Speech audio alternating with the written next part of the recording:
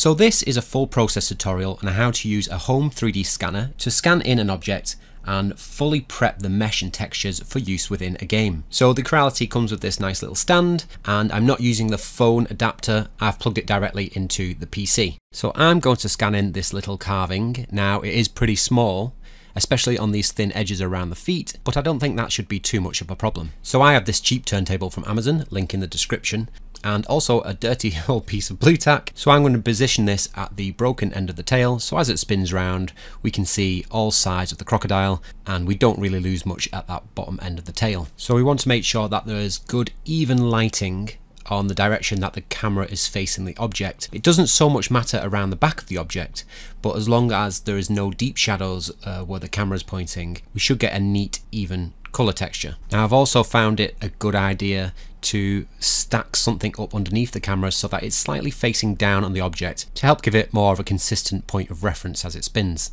So let's open the Creality app and hit scan.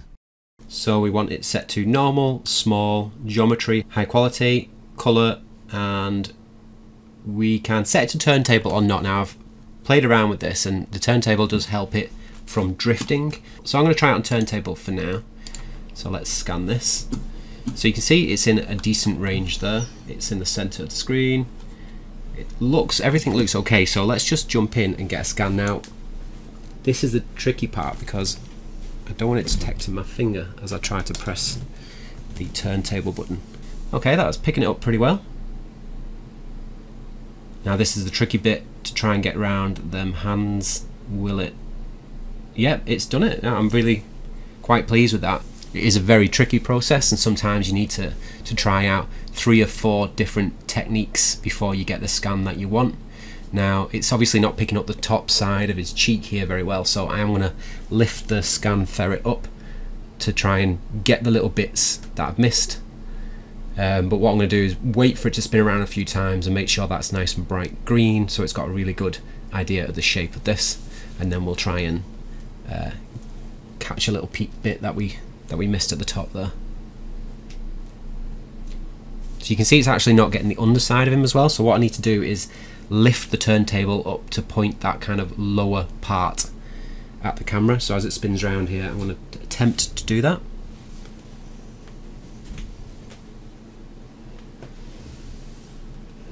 You know, you can see that there's all sorts of bits of random geometry there caused by my hand being suddenly in shot, but we can clean that up later as long as it's not intersecting the actual model. That should be fine. Sometimes this is just kind of how it goes, unless you've got some sort of way of positioning the entire setup automatically. You're going to have to stick your hand in there at some point. Okay, and then to get the top bit, I'm just going to lift the scan up once it pops around.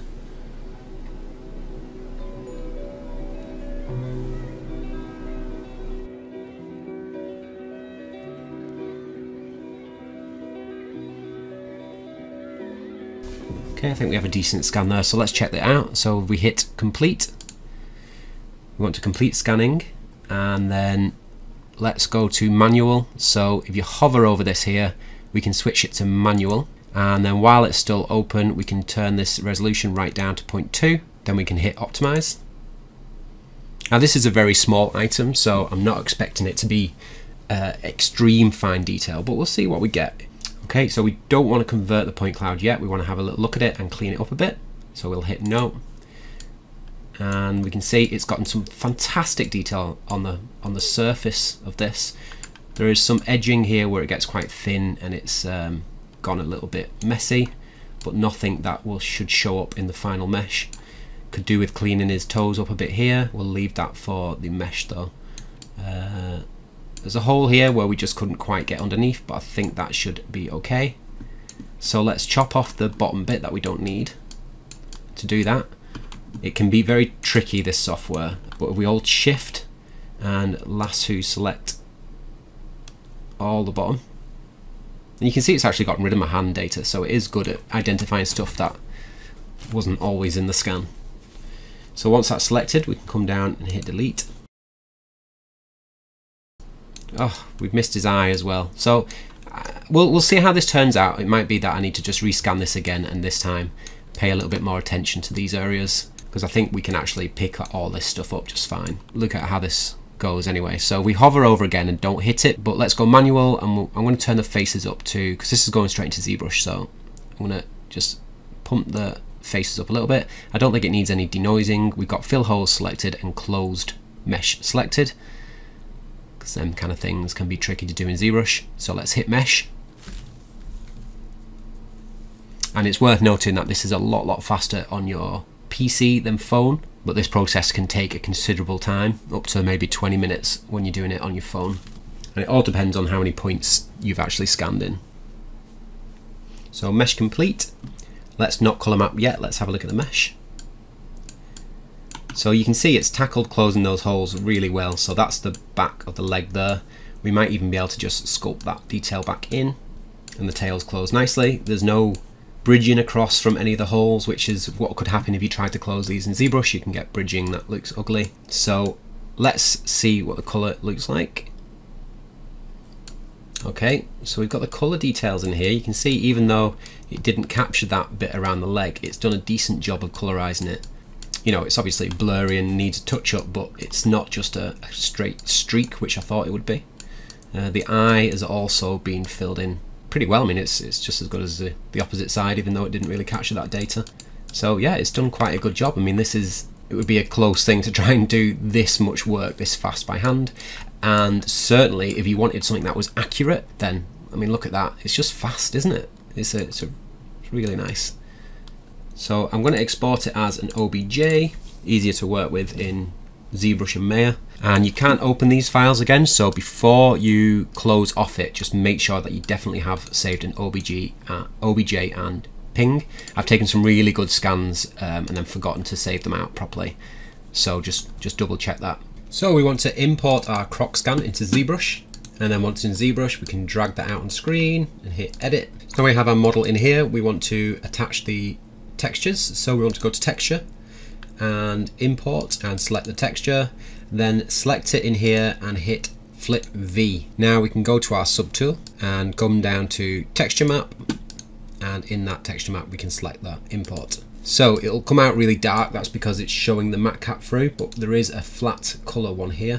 Now this one's unwrapped and it's got this texture, and there's all sorts of ways you can transfer that texture to a new low poly, but for this we're going to actually bake this texture down into a poly paint file. So this at the moment is 793 active points. I'm going to subdivide this to give it some more detail on the surface, and poly paint is going to color each one of these polys as if it was a pixel. And to do that we want to put texture on, go to poly paint, and then we want to hit NRGB and then hit poly paint from texture, which should project that texture down onto this mesh. So now that's projected down and the texture is off. So just to see the difference, if we turn the texture on, you can see that's pretty close to the detail that we've got there. That'll do.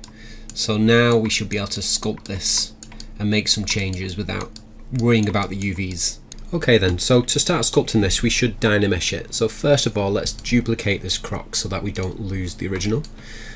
And then on our new one, let's go down to dynamesh. So let's turn the resolution quite high, set blur to 0, make sure project is selected, and also we want to delete the lower subdivisions if you've got any, and then we can hit dynamesh. So that's come out at nearly 1 million polys, so let's have a look at the mesh. Yep, that seems plenty to work with. Again, duplicate this. So now this is ready to be cleaned up, so I'm going to duplicate the tail across, blend that back in, and do some other little cleanups on it, and then that should be ready for the next stage.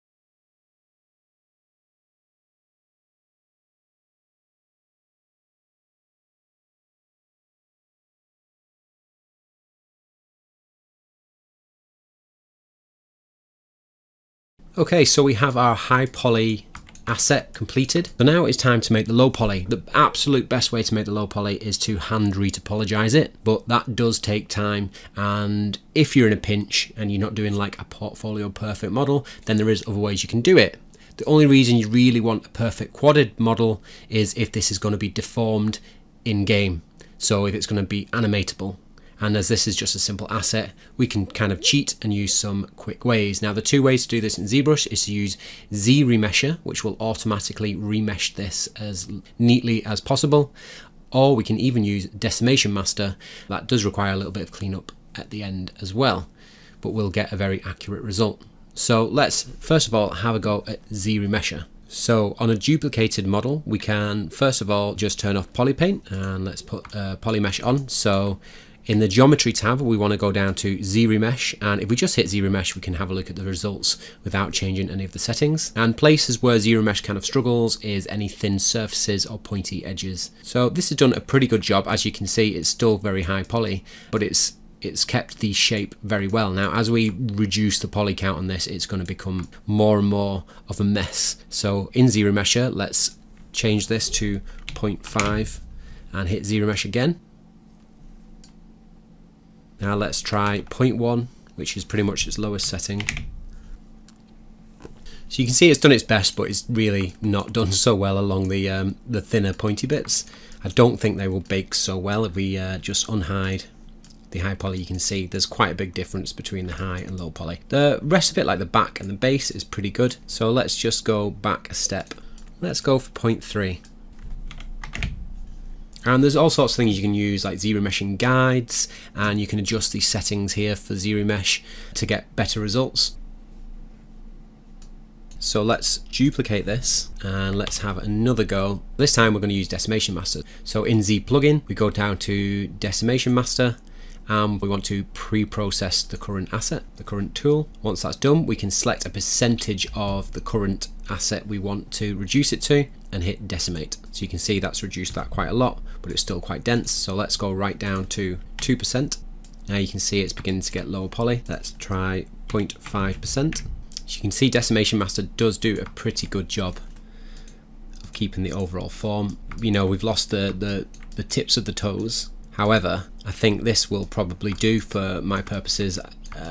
Nothing is going to be as good as if you were to retopologize this by hand and actually put the silhouette in place exactly where you want it. And also with Decimation Master, you do get very stretched polys, so it is worthwhile taking your decimation mesh into a program like Maya or Blender and just cleaning that up, getting rid of some of these odd shapes, like these long thin polys like that you don't want. This could just be one big quad here because we know it's a flat surface.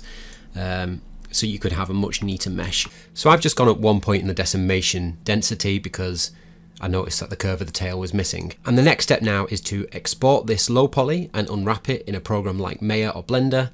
And we also want to export the high poly with the color so that we've got a high poly to bake that detail down onto our new unwrapped low poly. So I've got the low poly open in Maya, and we can see it's 1,300 tries, which is what I would say way too high for your standard game prop. Like I say, there's no comparison to doing the topology of this by hand, but this is far faster for something inconsequential. Now you can also see though that decimation does some weird stuff like this. You've got this odd poly here, that's a terrible shape.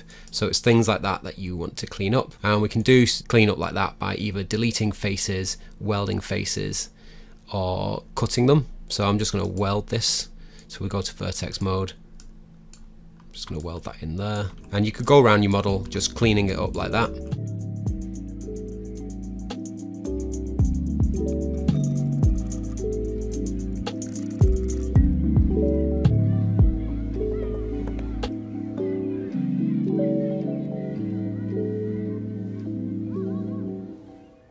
Okay, so I've spent 10 minutes giving this a little bit of a clean up, and you can see some areas are starting to look a lot better, and I've even managed to reduce it by a couple of hundred. So you can see how spending a little bit longer on this would actually result in quite a nice mesh without having to go the traditional route of retopologization. So hopefully this shows you that there's more than one way to skin a crocodile, as it were. Now I'm going to unwrap this, and I think I'm just going to chop the bottom off and have it mainly in two parts. So we'll see how that goes.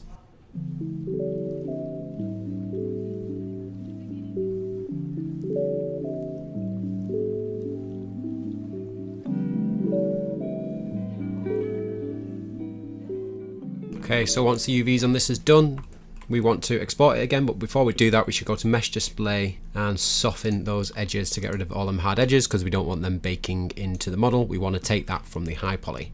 So we can export this now as the low poly, and the next step is to open up Substance Painter and put it all together, and this is the fun bit. This is where we get to see all the hard work pay off.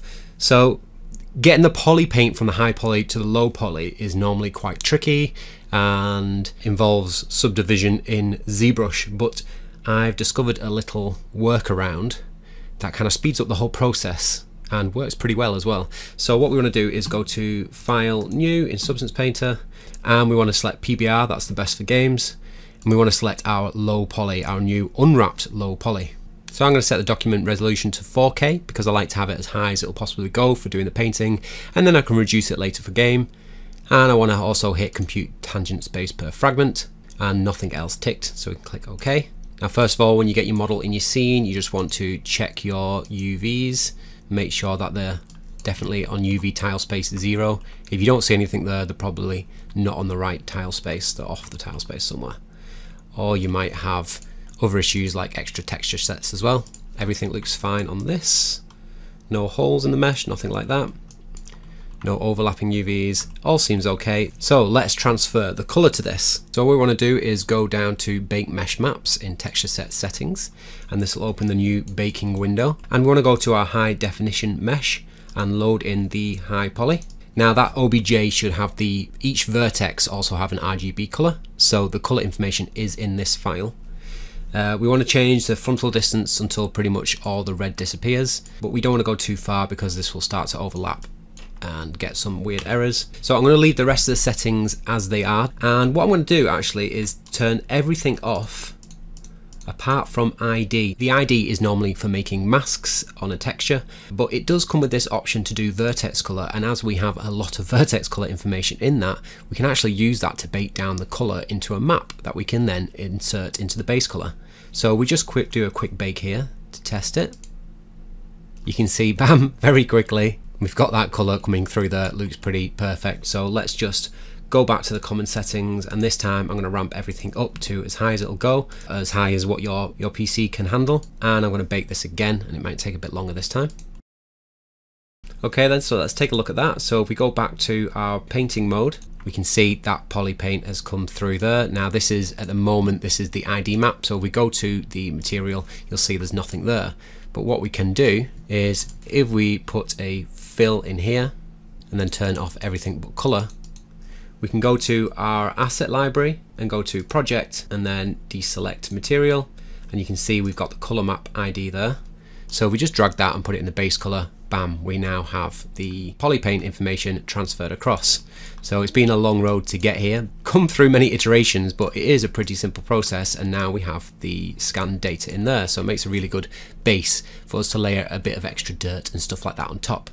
So at the moment it is still very shiny and simple, there's no details in this, so I'm just going to hide this.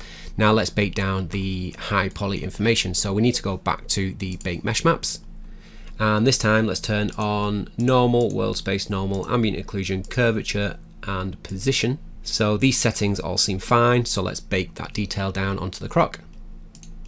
Now we can see we've got all our nice sculpted information on the croc there as well, so it's come out pretty well.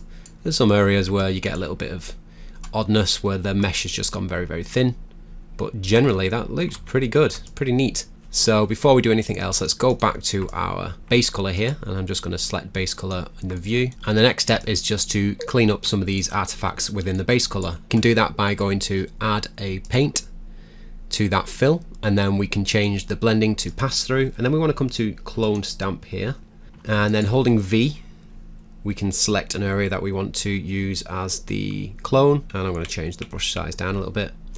We can start to carefully paint out some of these artifacts.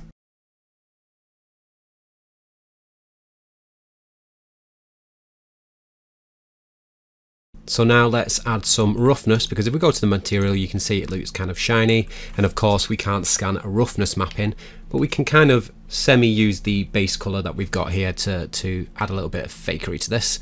So let's add a fill, and let's just turn everything off on that. Let's add a fill to this, And in this fill, let's just select roughness, and I'm going to drop this colour map into the roughness channel here. Then we want to, let's have a look at the roughness now. With the roughness map, the darker areas are going to be the least reflective and the lighter areas the most, so we need to invert this. Above this fill here, we can right click and add a levels, and then in this levels we can change it to roughness and hit invert. Then we can clamp down on this a little bit. Let's have a look at that. So we go back to material. So you can see the roughness map is way too dark, so it's way too reflective. So let's go back to roughness and just ramp this up. That's looking more like it. So let's add a little bit of extra detail to this just to crispen it up a little. So I'm going to add a new layer. This is going to be a cavity to darken those cavities up a little bit. I'm going to add a black mask to that. Add a generator, and in that generator I'm going to add a curvature. Open up the curvature tab and change that to cavities. Then I'm going to do the same again, but this time I'm going to add a bit of a highlight to the edges, kind of polish the wood up a little bit. And we want to add a black mask to that and a generator.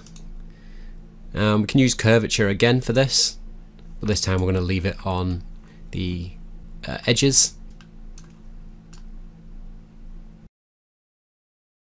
And something I might add just to finish it all off is if we go to all libraries and filters, grab a color correct and drop it on over the top of everything else.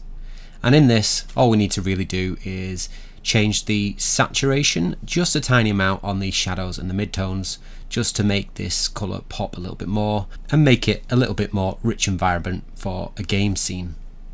So overall, this is looking pretty good. It's only taken about an hour, maybe an hour and a half to take this thing that's sat on my desk, and now I've got a fully textured game asset that's ready to go. But the thing about this is there's so much more we can do with it. This might not just be a wooden toy in your game. Maybe we want this to be carved out of bone, and we can just drag and drop a smart material straight onto this model, and we've got a different look straight away. Or maybe you want this to look like it's been carved out of a pale marble, or maybe a deep green highly polished marble. It could be an old chipped metal painted toy that takes your fancy, or how about an ancient bronze figurine. But whatever you decide, we can now export these textures.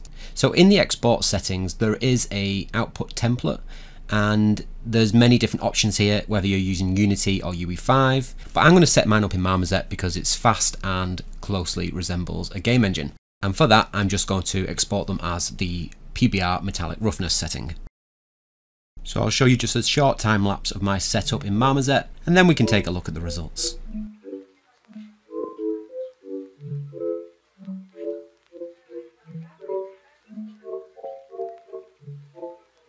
So I hope this video was helpful and informative to you, and if you enjoyed it and would like to see more, please like and subscribe, and I'll see you next time.